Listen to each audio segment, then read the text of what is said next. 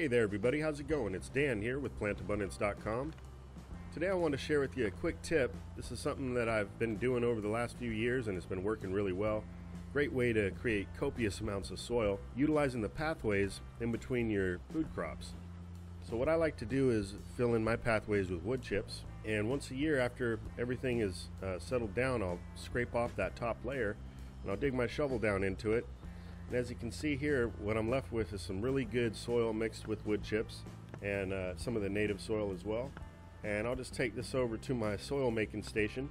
I've got a 1/4-inch hardware cloth that I put together with some old 2x4 scraps, and I'm just going to use that to sift out its wood chips and soil. And after that I'll be left with some nice fluffy organic soil that I can amend my hardened clay soil with when I'm planting new transplants in the garden, or if I'm potting up new plants. It just works really well, saves me a lot of money, saves me a lot of time.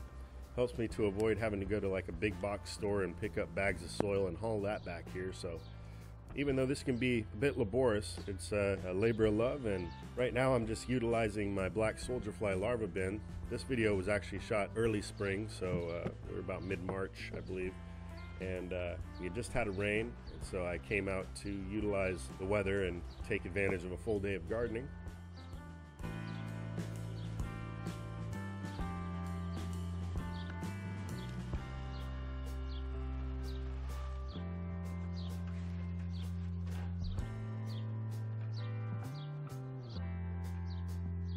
And so as you can see here, this is what is typically left behind after a couple shovelfuls. Nice, good, fluffy, organic soil, ready to amend the native soil here. And one thing I'll often add to this, if anything, would be some worm castings.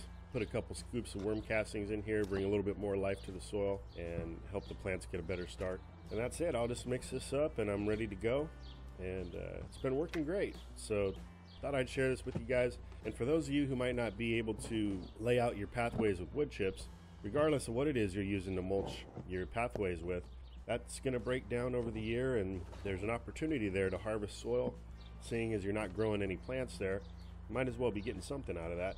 I would just caution you not to dig too deep, because some of the roots from fruit trees and stuff like that can easily grow into your pathways, and you don't want to disturb that. And also you want to be considerate of the mycelium in the soil and just the network of roots altogether. It's a really easy way to keep your cycle going and keep on producing more soil. And after I do this, which is typically just once a year after the winter rains and the soil underneath is soft, I will refill all my pathways with fresh wood chips and start the process over again. So that's it for today, guys. Hope you enjoyed the video. Hope this video finds you out in your garden and in the world, planting more abundance in your life. Take care. I'll be talking to you again soon.